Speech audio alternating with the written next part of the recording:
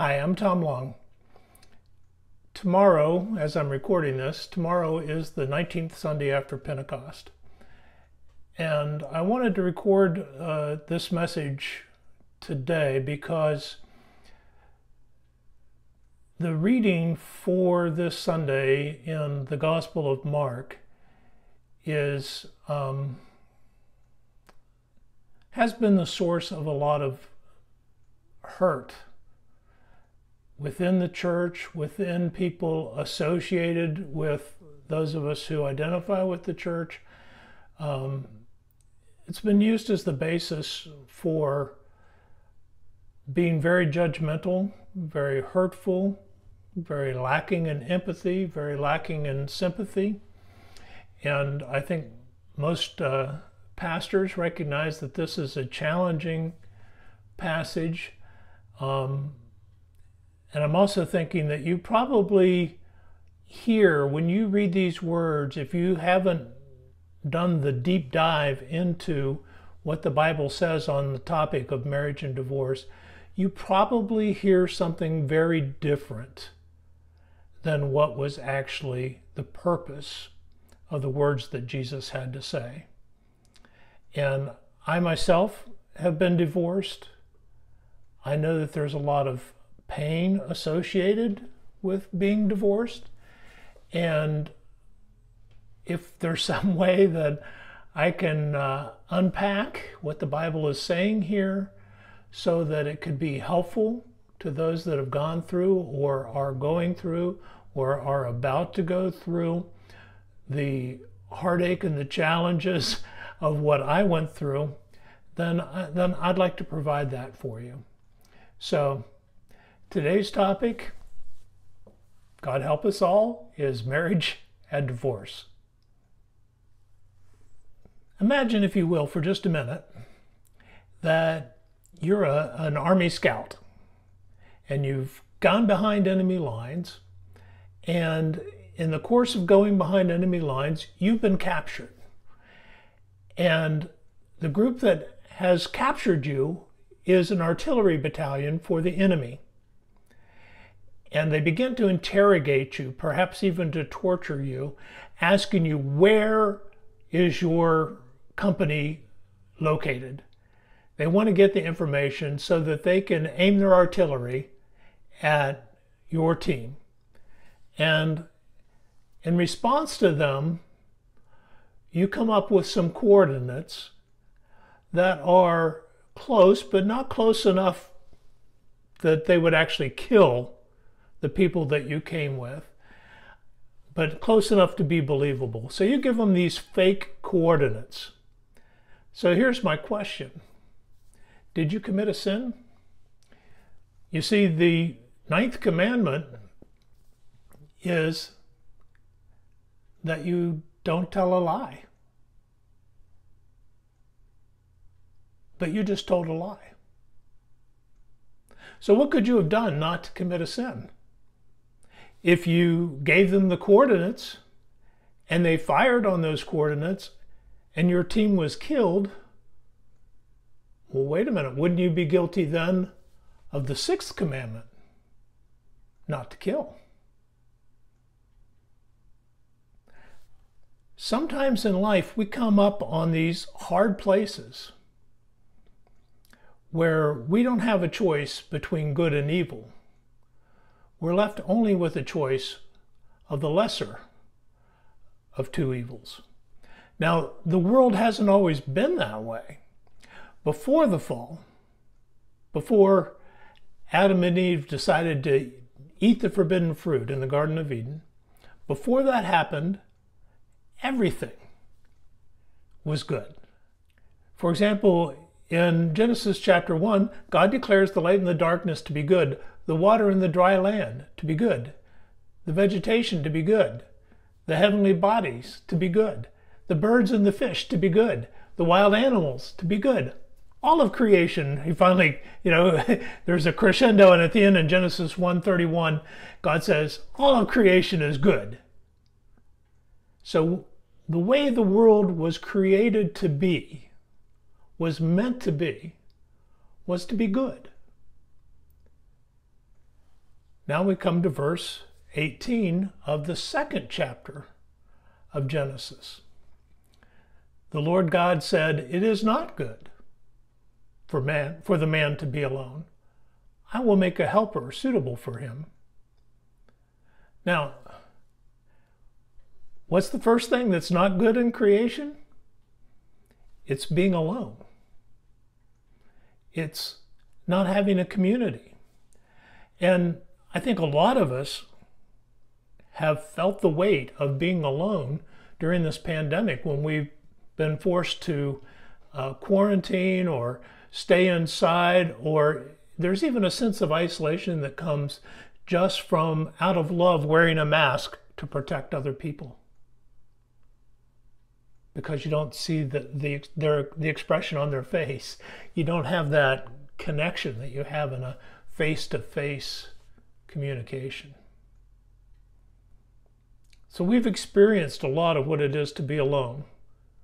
But most of us, I mean, let's be real, most of us at some point in our lives have felt alone. And when God saw that Adam was alone, he said, not good. And this word alone comes from, and the Hebrew word labados, comes from the concept of being separate, apart from. And so there's that sense of being disconnected from community when we're on our own. So what we're looking at in Genesis chapter 2, Genesis 1 is kind of a story of, it's kind of a literary form that goes over how God created the world. And then in Genesis chapter 2, the literary form changes to a narrative form. And so what's going on here is now we're getting an explanation for why humans are created as a man and a woman. So this is more than the story of how marriage began. It's the story of how community began. Because the whole point here is it's not good for an individual to be alone and out of community.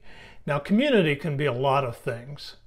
You know, you can be born into a community, you can marry into a community.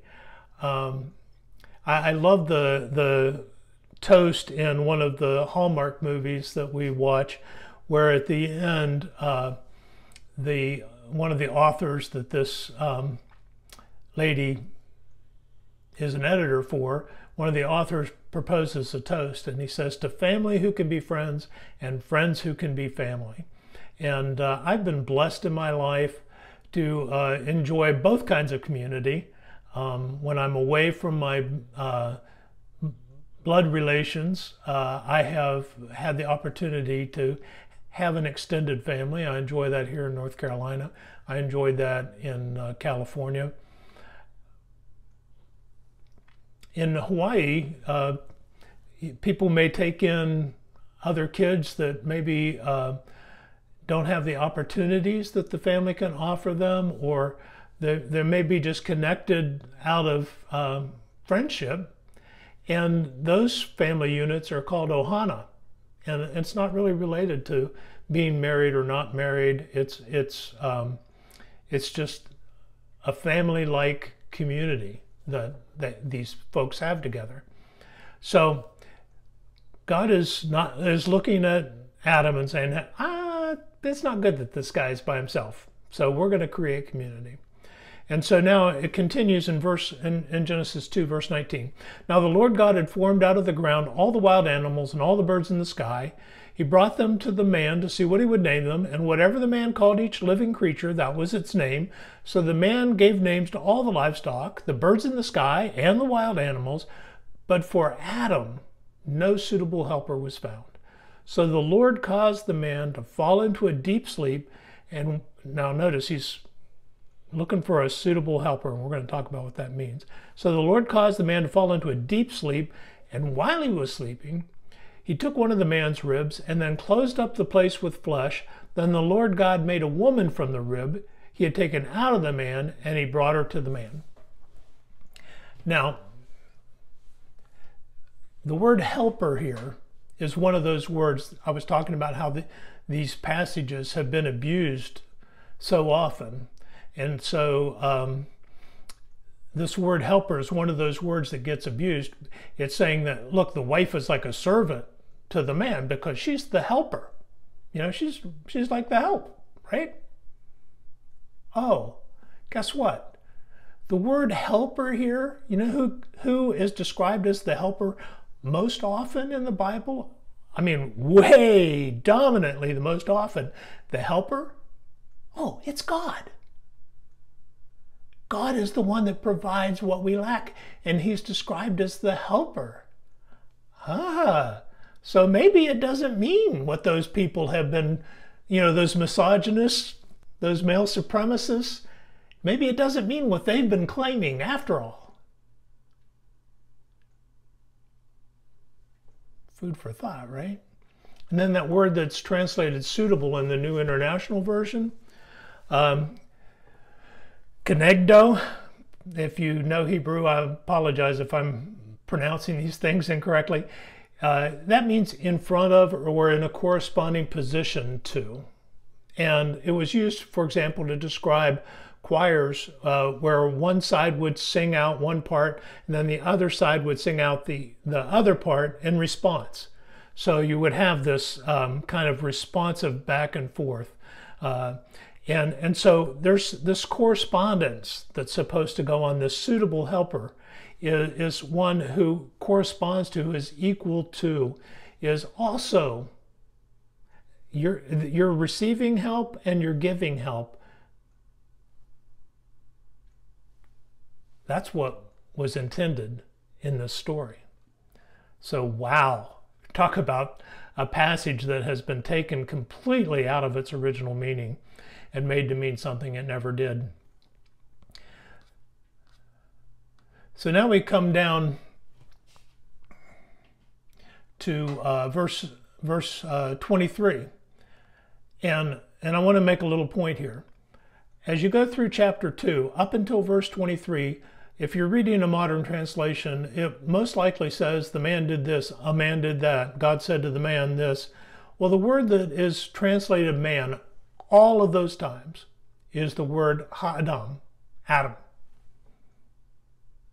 It's not man. Okay? We haven't heard the word man until we get to verse 23. So the man said, and their man, again, that first man is Adam. Then we get to, this is now bone of my bones and flesh of my flesh. She shall be called woman. And there the Hebrew word is Isa, for she was taken out of man. And there, for the very first time, ta-da, we have the word ish, man. So Adam now becomes a man, and Eve becomes a woman. So the part of Adam that was left out, left behind, and the part of Adam that was taken out, one part becomes a man, one part becomes a woman. I mean, I don't know. Was this the first gender assignment operation performed by God? Food for thought, isn't it? Now in Genesis 1:27 it says, so God created mankind in his own image. In the image of God he created the male and female. He created them. So it doesn't matter which part of Adam, Ish or Isa, that you're talking about. Very explicitly, the Bible says God created them in his image. There's no up here, down here, over there, around here. There is no us and the other. There is equality. There is correspondence, complementariness. There is helpfulness, meeting of needs. And then in verse 24 says, that is why a man leaves his father and mother and is united to his wife, and they become one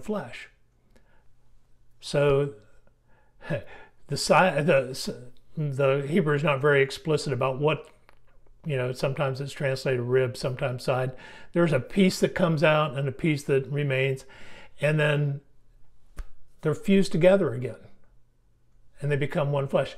When that happens, it's like a reunion of the two parts. And if you are so blessed as to find a soulmate, that's what you're going to feel like when the two of you come together. You're going to feel like there's the part I've been missing, and now I am whole. Now we are whole. We are one whole unit. And this word that's translated united to his wife, sometimes translated cling or cleave, and it means to be together in close proximity, and sometimes it's used with being physically proximate, and other times it just means close, emotionally, close with regard to affection. Now let's loop back to the problem of that this pairing was intended to solve. It's not good for a person to be alone. The problem is human isolation. The pairing of Adam and Eve is the prototype for what will become society.